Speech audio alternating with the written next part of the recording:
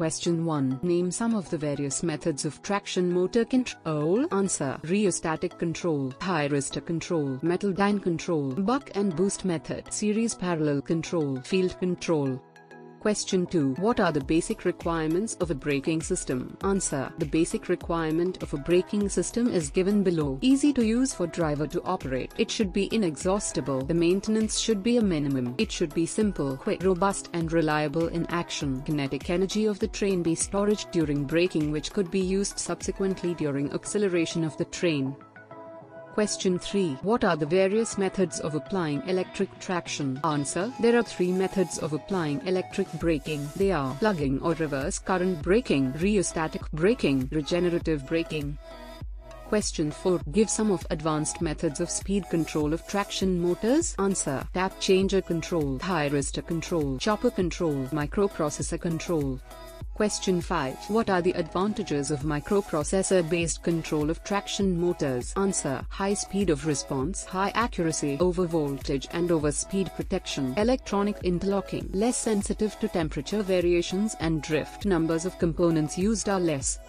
Question 6. Define dead weight and adhesive weight. Answer: dead weight, the total weight of locomotive and train to be pulled by the locomotive, is known as dead weight. Adhesive weight, the total weight to be carried on the driving wheels, is known as the adhesive weight.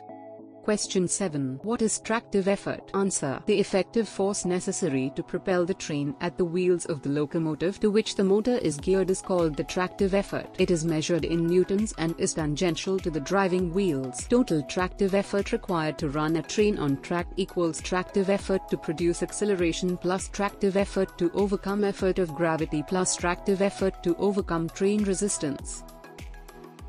Question 8. Define electric drives. Answer: systems employed for motion control are called as drives, and drives employ any of the prime movers such as diesel or petrol engines, gas or steam turbines, hydraulic motors and electric motors for supplying mathematical energy for motion control. A drive employing electric motion is called as electrical drives.